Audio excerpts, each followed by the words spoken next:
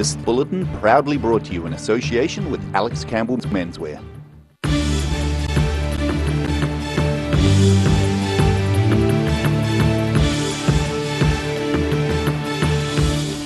Tonight on The South Today, rabbit numbers reached plague proportions at Moeraki. The South Today catches up with one of the youngest speakers for Psychology Week. And the Queenstown Lakes District Council is accused of turning one of its busiest streets into a bus station.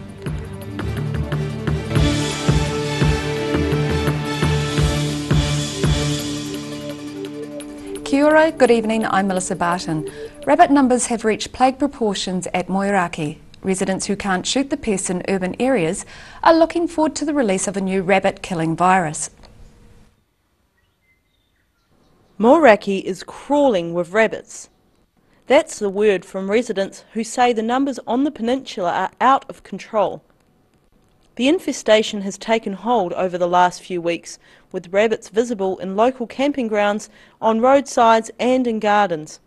Residents are pinning their hopes on the release of a new strain of the rabbit hemorrhagic disease virus because they are not allowed to shoot rabbits in urban areas.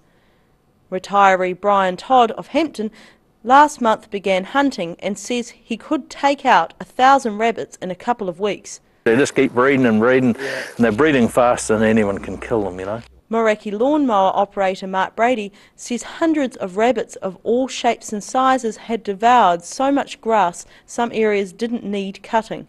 Oh, definitely the last 2 years, I reckon it's quite noticeable there's more rabbits here. Yeah, it's the old story of for every one you see, there's 10 you don't see. And just driving around the roads, you can quite often see 50 or 60 rabbits in a couple of k's, you know, just on the Tars Hill. I think the virus has lost its impact now and they're just carrying on. An application to import the new strain of the rabbit hemorrhagic disease virus has been made to the Ministry for Primary Industries and is being consulted on at present. Otago Regional Council Director of Environmental Monitoring and Operations Scott McLean says if approved, the virus would be available by autumn next year. Roselle LeBone, The South Today. The current emergency closure of some fisheries along the coast of Kaikoura is being extended to help the marine environment affected by the 2016 earthquakes to recover. An emergency closure applying to all shellfish and seaweed was imposed after the 2016 quakes. MPI Acting Director of Fisheries Management Steve Halley says the earthquakes had a devastating effect on the coastline between Marfellas Beach and the Conway River, raising the seabed by several metres in some areas. Halley says losing fishing grounds in the area has put more pressure on neighbouring areas around Marlborough and Canterbury. Further scientific studies to measure the impact of the quakes will be undertaken during the closure. This week has been Psychology Week, with lectures and events held across the country. The South Today met up with one of the week's youngest keynote speakers. Nursing student Ashley Smith gave a talk last night in Dunedin on the well-being of today's youth.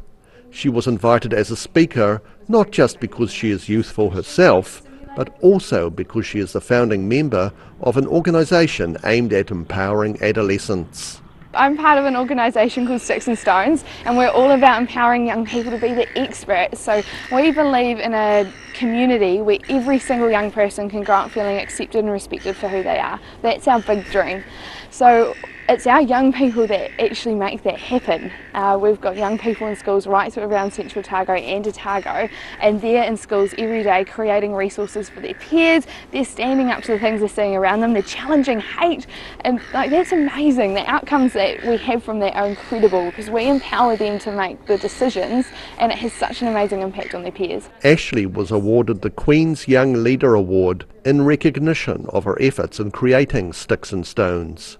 And she is all for the empowerment of youth. I believe that every single young person in this country and even the world is passionate about something, and if we can ignite that passion in them and then empower them to be the experts and make their own decisions in that environment, then they can achieve amazing stuff. It can be pretty life-changing. Many are concerned technology is overwhelming our society, but as a young person, Ashley disagrees. I think when we talk about technology, we can sometimes see it as quite a negative thing, especially in social media and when we're talking about young people. It's actually extremely positive, and most of the interactions that young people have online are actually very positive on a day-to-day basis. So I think, you know, technology is really going forward, it is expanding, and we do need to be doing some more work to keep up from it. But for me, that work needs to come from the young people that are actually having those experiences. Ashley has been a young person standing up as a youth advocate. Rudy Adrian, The South Today. Otago's emergency management staff are preparing for the first test of a national alert system, which will warn of serious threats. The new system automatically sends a short message to all cell phones capable of receiving the alerts, switched on and within an area of mobile phone coverage. It uses cell broadcast technology, meaning there is no need to sign up or download an app to receive the service. Any enabled phone within range should receive the messages.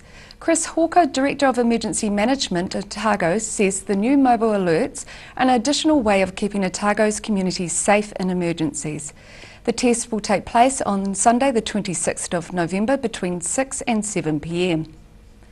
Queenstown businesses are worried 3 new bus stops on Camp Street to cater for the new $2 bus service starting Monday will cause major disruption to their businesses. Downtown Queenstown manager Steve Wild is criticising the Queenstown Lakes District Council for turning one of the town's busiest streets into a bus station. Camp Street in central Queenstown is one of the resort's busiest streets, and with the new $2 bus system launching on Monday, Downtown Queenstown manager Steve Wild says it's going to get chaotic. Nowhere on this street is ideal for buses. There will be 4 Camp Street bus stops. One is next to the Village Green, one outside the ASB Bank across the road, a third is next to O'Connell's Mall, and a 4th outside KFC. Wild says having 2 million passengers a year milling around Camp Street buses is going to be dangerous. It will affect businesses. You've got diesel fumes pouring into your shop doorways. You'll have people lining up to get on the buses, blocking the doorways of shops. And then of course also for just general people trying to walk the pavement. And Wild says the Camp Street bus stops plan is supposed to be an interim solution, while the council looks at an arterial route on Stanley Street. Centre Master Plan has the new arterial route going in 2023. I know there is some serious work going on behind the scenes to bring that forward, because for every month that goes by that we don't have the arterial, there's chaos in our downtown area. And he argues a better interim solution for the $2 buses is to use the Athol Street Tourists Bus Depot. Well, we haven't heard any compelling reasons why it can't work yet. So they need to come back to us with specific reasons of why Athol Street can't work, and coming back and saying that it costs too much is not a valid reason as far as we're concerned. However, Queenstown Lakes District Council's head infrastructure planner, Tony Pickard, says Athol Street was discarded from consideration as a public transport hub for reasons such as size, circulation and the need to replace the current services. Downtown Queenstown has asked us to consider it again as a longer-term interim location, which we have agreed to do. Parking ambassadors have been advising people on the changes and the loss of 15-minute car parks. So from Monday, motorists looking for a short-term park on Camp Street will have to find somewhere else if they are to avoid a parking fine. Mina Amso, The South Today. Still to come on The South Today, Queenstown prepares for its international marathon tomorrow with a record number of runners registered, and organisers of the Sunday's charity car cruise hope to raise more than $5,000 for the Otago Community Hospice.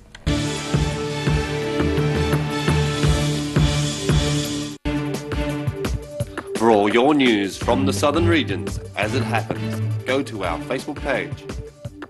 The South Today, connecting you with your community thanks to New Zealand On Air. My Els and I just love coming to Alex Campbell's. That's my favourite shop. I always get good value here, and good boys really deserve good brands and good quality. Look at these tees. Local beaches on some of them too. This is only for the good boys, the old boys, the young boys. What about some bright shorts for the boys? Excellent. Every reason, every season, we're proud how to dress the region. Alex Campbell Menswear, it fits.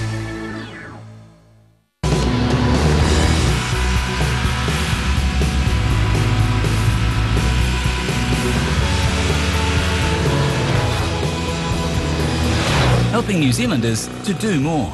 Talk to MTF today. At the Otago SPCA, our role is to make sure that all animals in Dunedin and the Otago region are being looked after properly. Otago SPCA offer a haven for animals in need and adoption opportunities for the community. We appreciate your interest and support. For help and advice, we're on call 24 hours a day, 7 days a week. If you have any concerns, give us a call. Gillian's Care. They care for loved ones, families, friends and our community. At a time of bereavement, care and support makes all the difference, and Gillians know this. They're here for you when you need it most. From advanced funeral planning to a service for your loved one, Gillians will guide and assist you with your individual choices. Their legendary attention to detail and passion to get it right are second to none. Gillians, caring for families in our communities since 1962.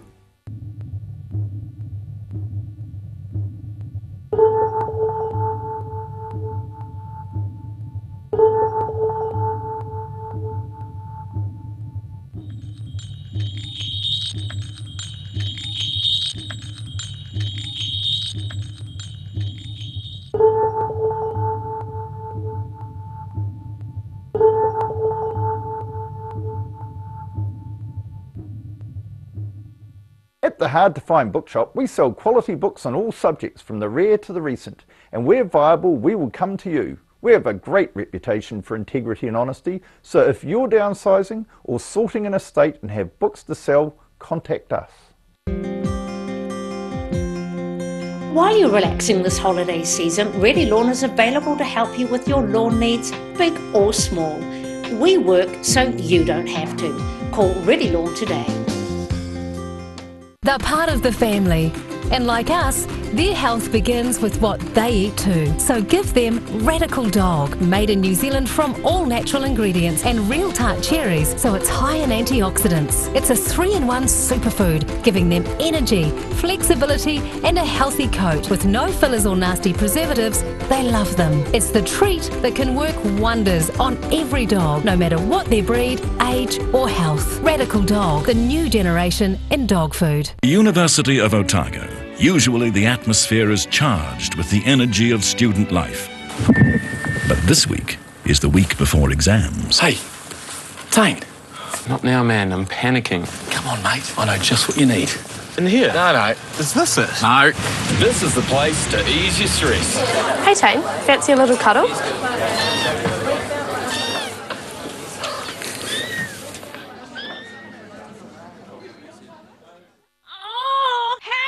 Don't suffer in silence. Call Sunny Chin, Chi Master Body Technician, for structural, muscular, emotional bodywork. Phone 03 4250 606 for all your pain relief. Motor Trade Finance proudly brings you Rural Delivery. A look at the places and faces behind New Zealand agriculture. Tuesday evenings 8:30, repeating Saturday morning at 8 and Sunday afternoons 4:30.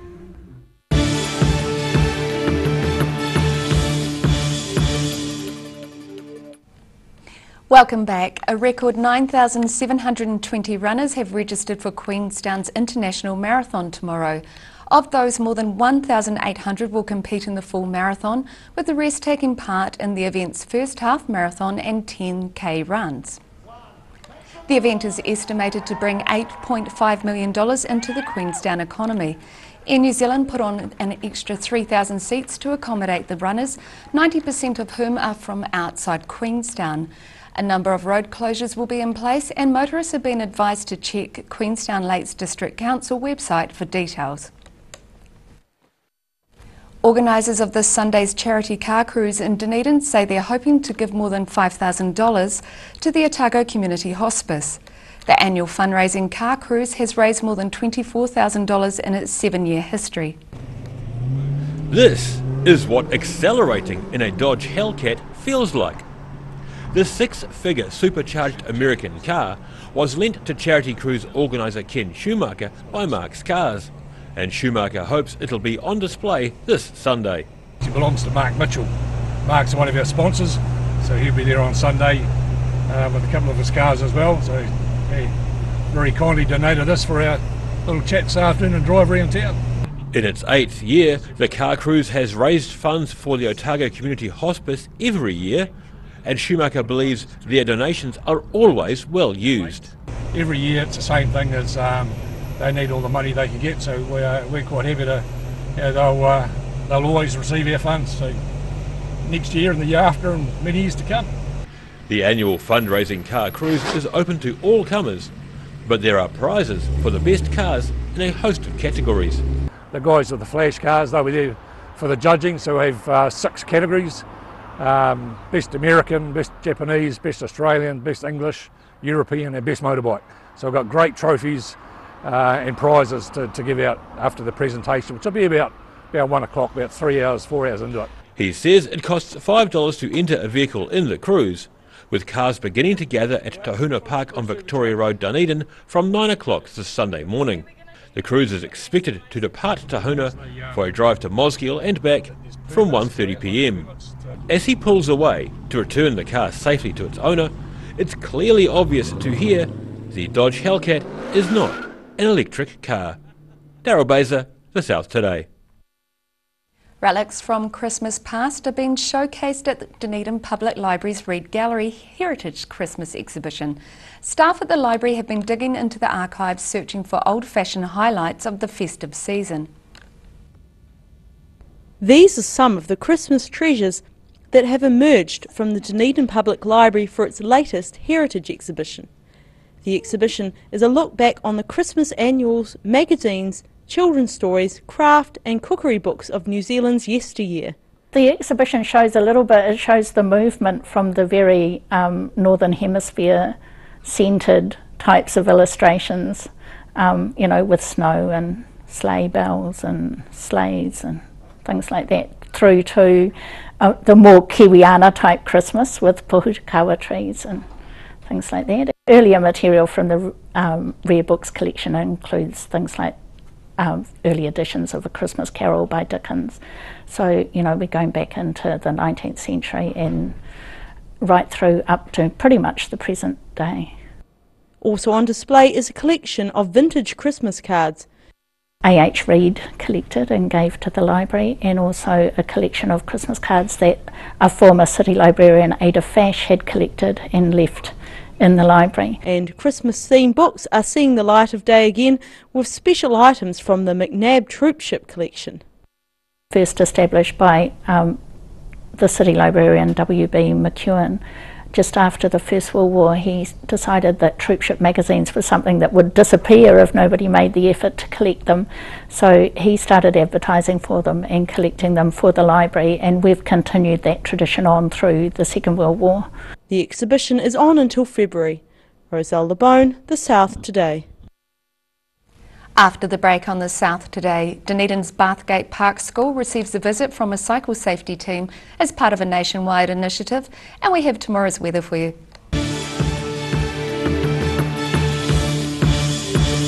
For 3 generations, the Kilpatrick family have ensured Jimmy's pies are still world famous in the South Island. Made to an old family recipe, Jimmy's pies have been one of New Zealand's traditional takeaway foods, prepared daily on the premises alongside a range of savouries, sausage rolls and cakes. Jimmy's pies are distributed throughout the lower South Island. Jimmy's pies are sure to satisfy your travelling munchies. My Els and I just love coming to Alex Campbell's. That's my favourite shop. I always get good value here, and good boys really deserve good brands and good quality. Look at these tees. Local beaches on some of them too. This is only for the good boys, the old boys, the young boys. What about some bright shorts for the boys? Excellent. Every reason, every season, we're proud to dress the region. Alex Campbell Menswear, it fits. Gillian's Care. They care for loved ones, families, friends and our community. At a time of bereavement, care and support makes all the difference, and Gillians know this. They're here for you when you need it most. From advanced funeral planning to a service for your loved one, Gillians will guide and assist you with your individual choices. Their legendary attention to detail and passion to get it right are second to none. Gillians, caring for families in our communities since 1962.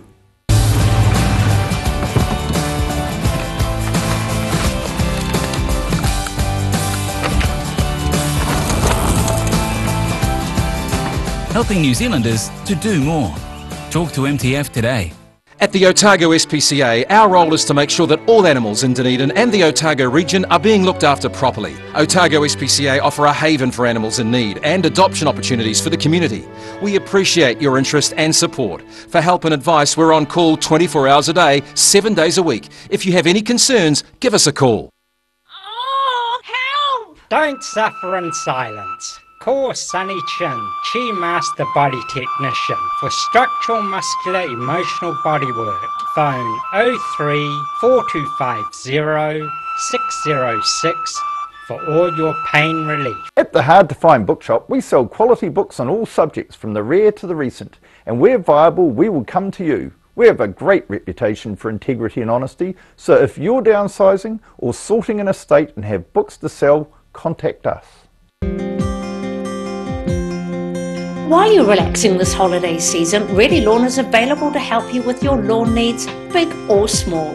We work so you don't have to. Call Ready Lawn today.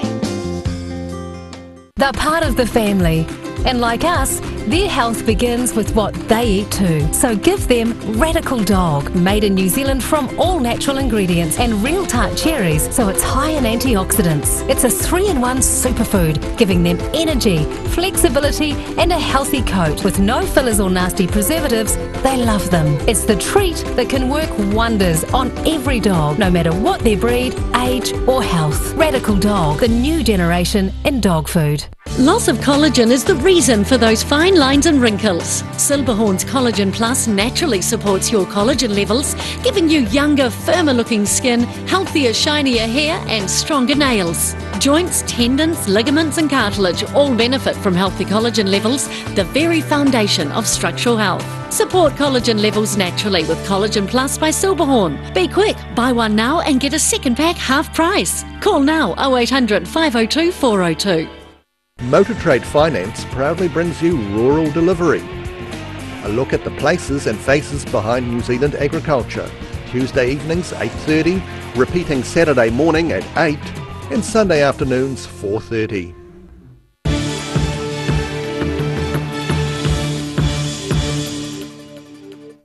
Thanks for staying with us. Throughout the nation, teams of cycle safety instructors visit primary schools to educate youngsters in safe cycling. This week it was South Dunedin's Bathgate Park School who the City Council's cycle safety team visited, where they found varying skill levels. Like with all transport, with cycling you need to know when to go and when to stop. Cycle safety educators from the Dunedin City Council have been at Bathgate Park School this week, putting children through their paces. We're just here to introduce the children to riding their bikes and the skillful riding of their bikes, so they can control them, so they can do signalling, so they can look behind, sort of preparing them for going on the road. Adrian Mulqueen says, like with all schools, there is a wide range of skill levels, from pupil to pupil and even teachers. There are some children that we taught to ride last time we were here and they haven't been on a bike since.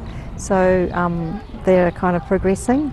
They progress really fast in just a couple of days. She says there are programs like this one in operation all across Aotearoa, New Zealand, with one recently starting in Invercargill. Mana is one of the more skilled riders and was concentrating furiously on a slow race while we chatted. So, what part of the skills are you learning right now? Slow race. And, yeah. What do you think it teaches you? Pardon? What do you think it teaches you? I don't know. Maybe it helps teach balance? Yeah. How do you think you're doing? Good. The cycle skills educators typically spend a week at each school sharing many tips for safe riding. Mulqueen says youngsters need hours of practice before riding on the road, and shares one of the most obvious ways to keep safe while cycling: wearing helmets. It does a lot. You know, if you fall off your bike and your head hits the curb, it's going to protect you from some brain damage, hopefully. And yeah, it does save lives and it saves brains. She says it's great if parents or caregivers can ride with children, as it cements the learning and can be a fun way to exercise. Daryl Baser, The South Today. And now recapping tonight's top stories on The South Today. Moeraki residents who can't shoot feral rabbits in urban areas are looking forward to the release of a new rabbit-killing virus. It's Psychology Week with lectures and events held across the country, featuring one of this week's youngest keynote speakers. And Queenstown businesses are worried 3 new bus stops catering for the new $2 bus service will cause major disruption on Monday. And now for a look at what's happening in tomorrow's ODT. Welcome, Paul Gorman. What have you got for us today? Okay, just about the weekend again, so big ODT tomorrow. Got quite a good mixture of stories. Probably the most important story is we've got 12 urologists landing in Dunedin from around the country to deal with a backlog of people's procedures that need to be done. There's about 300 will be done this weekend, so that's good news for people that have been on a waiting list there. Yeah, there'll be some very happy people after this weekend, hopefully. I think so. We've got more on the Victorian Heritage celebrations in Oamaru, including a photo which had us laughing, so hopefully everyone will have a look at that and spot the odd thing out in it. There's something in it that's not quite right for a Victorian heritage picture. Oh, is there a watch or something? It's a bit bigger than a watch, so see if you can spot that. Contractors have also found a tunnel underneath Great King Street, which could be 100 years old, so a subterranean Dunedin story there. And we've got a story on someone who's making jewellery out of cheese, which is quite interesting. I presume it's hard cheese and not, you know. Yeah, not a brie or camembert. Yeah. So that's a good story. And in the mix tomorrow, there's a piece on Stephen Eldred Gregg's book, Phony War, in which he talks about whether New Zealanders should even have gone into World War II. And also a look at what design students at Polytech have been coming up with. And we've got the Santa Parade preview coming up as well. Wonderful. Well, definitely something to look forward to for tomorrow's ODT. Thank you, Paul. And now time for a look at tomorrow's weather. This weather update is proudly brought to you by Silverhorn Collagen Plus. And starting with a look at the Southern Ocean from St Clair Esplanade. Looking at the situation, the anticyclone, which doesn't want to go away, remains in the Tasman Sea and looks likely to stay for 3 or 4 more days yet. But that's good news for some, as it will bring fine dry weather to the southern districts through the weekend. To the southern outlook, at Balclutha, Catlins, Gore and Lumsden, you can all expect light winds, fine and 16 degrees. And westwards to central, everyone there is in for light winds and fine weather. Alexandra 19, Wanaka 17 and Queenstown and Tiana, you both are on 16 degrees. Travelling northwards to Oamaru and Timaru, you can expect light northeasterlies, fine and 16 degrees, and it's pretty much the same for Oamaru and Twiza with a high of 17 degrees. Here in Dunedin tonight, clouds should clear with an overnight low of 8 degrees. Tomorrow is mostly fine and sunny with light northeasterlies and 16 and 5. And it's the same for Sunday with 17 and 5, so it's a nice weekend for Dunedin. And in Invercargill tonight, becoming fine with an overnight low of 4. Tomorrow mostly fine and sunny with light westerly winds 16 and 5. And it's the same for Sunday with 16 and 5 degrees for you. So a lovely weekend for Invercargill as well. And that's our news for this Friday. For the latest news from the South Today team, you can follow us on Facebook and at channel39.co.nz. Have a great evening. Ka kite anō.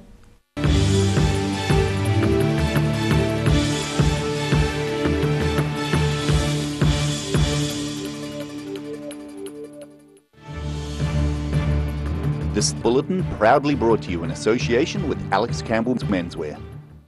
Supporting local content so you can see more of New Zealand on air.